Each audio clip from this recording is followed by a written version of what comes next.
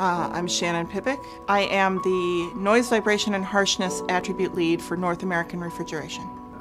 Well, a customer that spends a lot of time and money designing a high-end kitchen wants to have a refrigerator that's going to be a quiet guardian of their food and not really join in their conversation. They're looking for something that will be silent, strong, and in the corner, always working for them. We actually did a study in 2012 with 371 participants, and those participants all rated sound quality and sound level lower, and they associated that with the premium brand. And our goal was to make sure that the sources either were as quiet as they could possibly be, or that they transmitted as little sound or vibration to the rest of the world as they could. The difference of 9 decibels is very significant.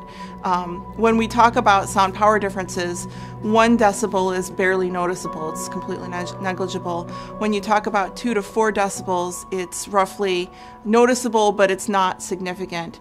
5 to 7 decibels is significant, but 10 decibels is almost a doubling in the loudness, in the sound power.